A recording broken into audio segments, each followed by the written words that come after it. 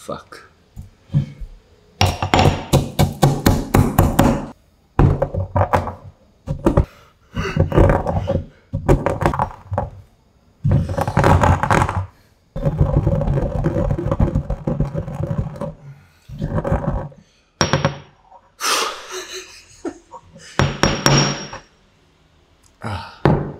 Smells good though, to be fair.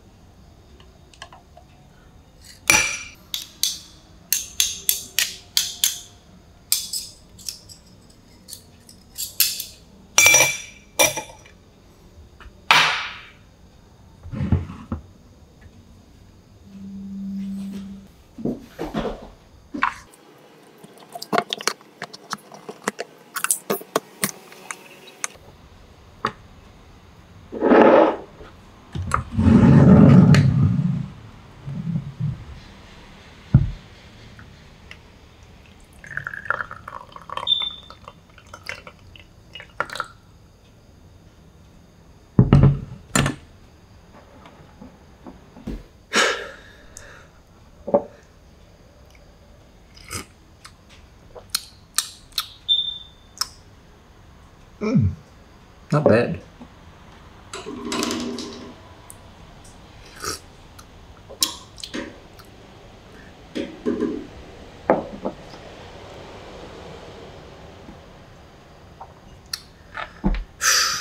I'd have to say this one is better, but this one is actually not bad. It has the flavor, same as this, a little bit fruity. There's just a little bit of bitterness in it, but it's not too far from this one. So I'd say it's not bad. You know, if you want to have this option to do the Dikdik, although it will take a lot of time and energy to do so, but it is an option. It's not bad. This one is the fruity notes is a little bit more distinct. It's a little bit more pronounced than this one. This one, it's combination of the fruitiness and the bitterness, because the size is not consistent. Some of it is very grind, some of it is very very fine, and some of it is coarse. So that's what makes it a little bit uneven, the taste profile. But all in all, I think it's not bad. If you want that as an option, I wouldn't hold it against you. It's an option. If you want to have coffee and you don't have a grinder that's good, if there's a will, there's a way.